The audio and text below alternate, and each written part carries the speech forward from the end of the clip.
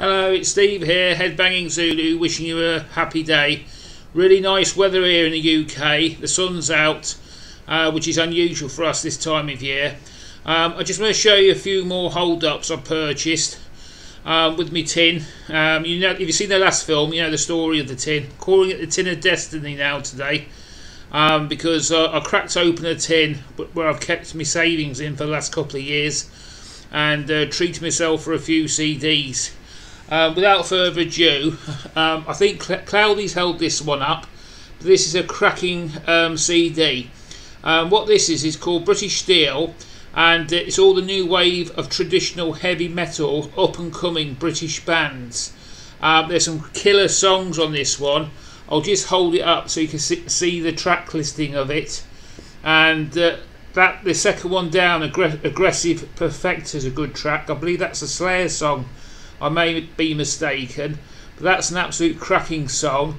There's no bad songs on this album. It comes with a nice little booklet as well, and it tells you all a little bit about the bands. Some have got albums out, some haven't. They're only on the EP stage. But yeah, I'm definitely going to look into these bands. Some of them are really, really good.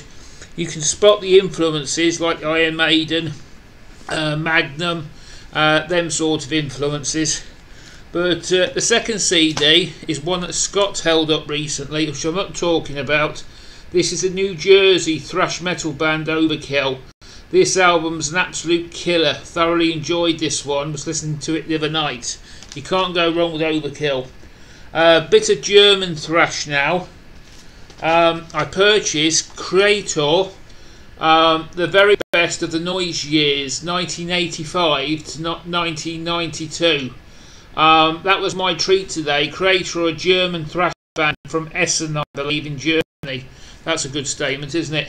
And that's the track listing there.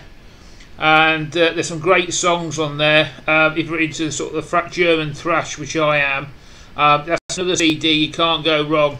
I also picked up this CD as well. And sorry about, is that right? No, that's right. This one it's like the digipack. It comes with a booklet and stuff like that.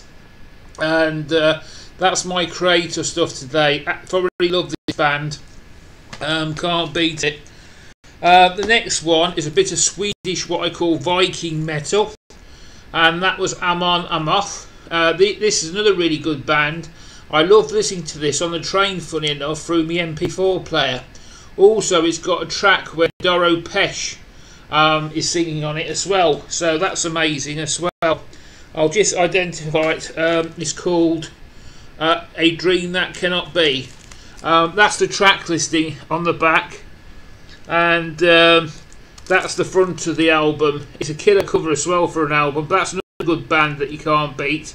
They call it death metal, but I actually call it Viking metal. It's just really good killer music. Now, another album I got is in England. If you spend over a certain amount of money, they throw in a CD for a couple of quid, and this was my choice, The Guardians of the Galaxy.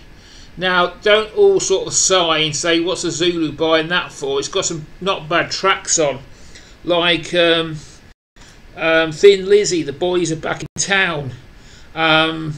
Also, Don't Stop Me Now by Queen. I believe Brian May absolutely detested that track, and that's why you never hear it played on any of the later concert albums.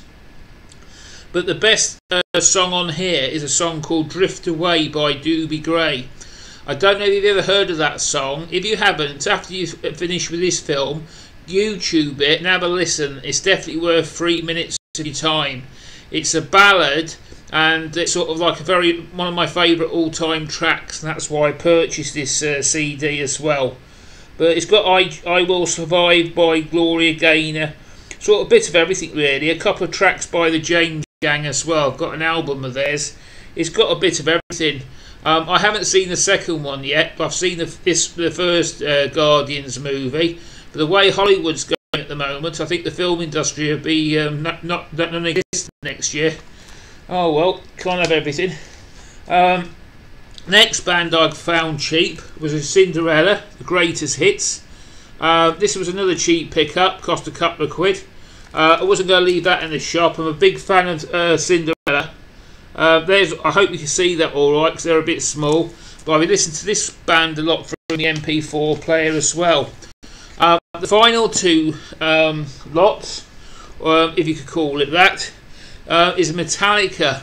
And I thought of Greg the Egg when I bought this one, because this one is the Canadian broadcast in Winnipeg in 1986.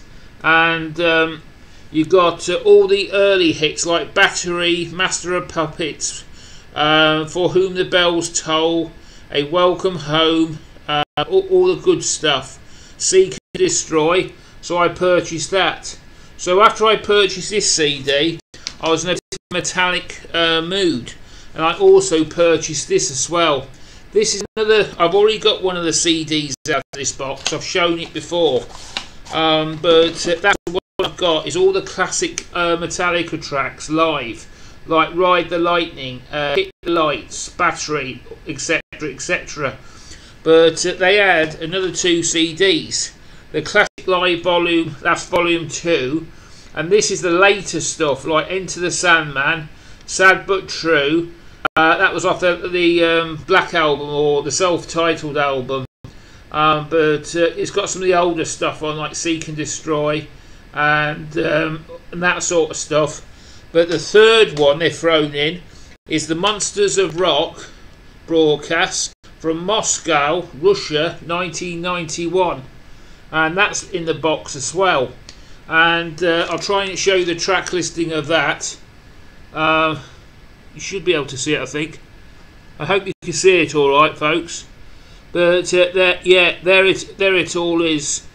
Anyway, folks, thank you for putting up with me once more. I just thought I'd show you this quick update. I've still got a load of stuff to come, but the only thing is I've ordered it off a famous site.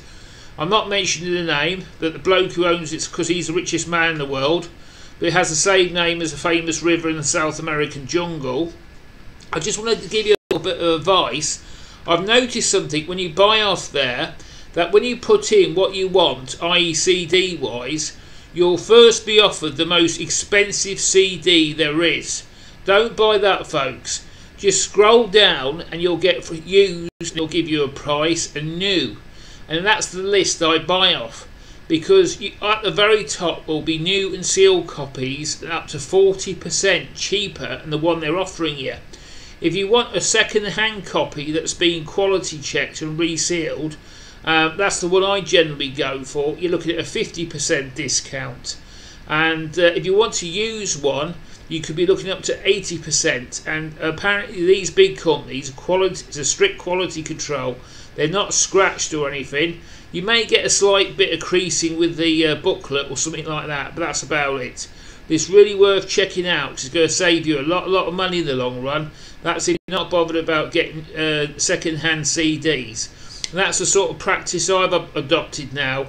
And you can see by how many CDs I've held up what I'm getting for me cash. It is saving. I reckon I've saved about 50%, so it's allowed me to get double more CDs than I normally would. Anyway, folks, hope you enjoyed this film. This is a Zulu saying peace and love, and spread all the love. Take care. I'm going. Cheers. Bye. Thank you.